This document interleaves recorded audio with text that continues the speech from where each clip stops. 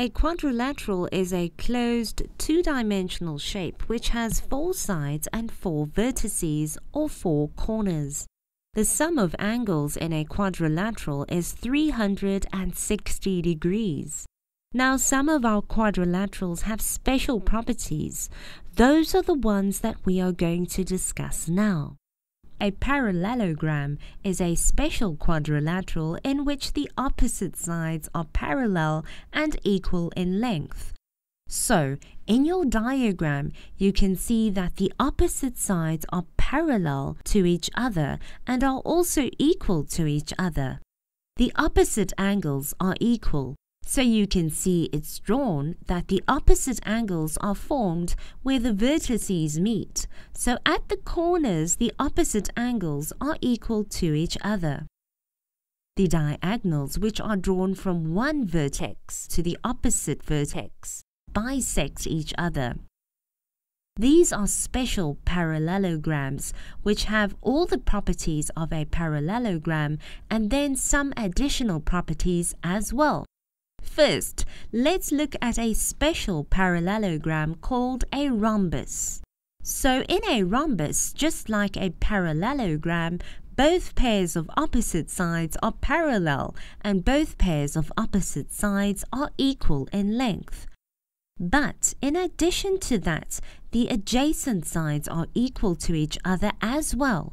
So in a rhombus, the adjacent sides are equal to each other. So that is the same property of a parallelogram. Once again, the diagonals bisect each other, but a special property of a rhombus that's not a property of a parallelogram is the diagonals bisect each other at 90 degrees. You will also see that the diagonals bisect both pairs of the opposite angles. So that means your diagonal will cut the opposite angles into 2 equal pieces or into 2 equal angles. A special kind of rhombus is called a square, where the 4 interior angles are equal to 90 degrees. But remember, a square is also a parallelogram. Therefore, it retains all the properties of a parallelogram as well.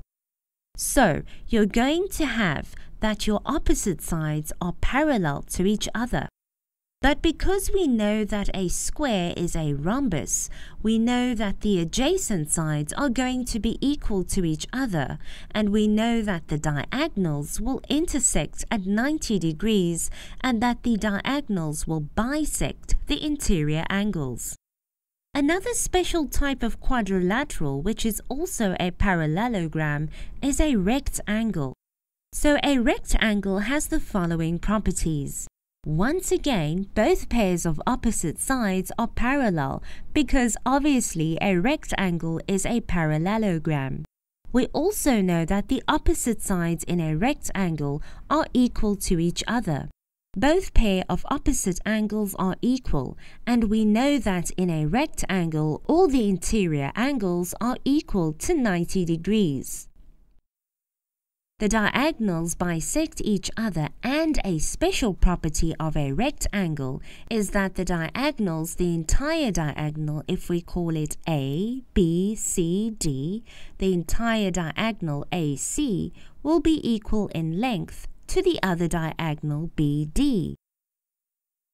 Alright, so what you saw with the square, the rhombus and the rectangle is that they were all parallelograms and they each had additional special properties.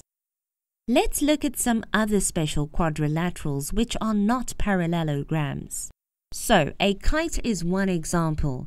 A kite is a flat shape with 4 straight sides. It has 2 pairs of equal adjacent sides. So you can see that is drawn in your diagram. The adjacent sides are equal to each other. The diagonal between the equal sides bisects the other diagonal.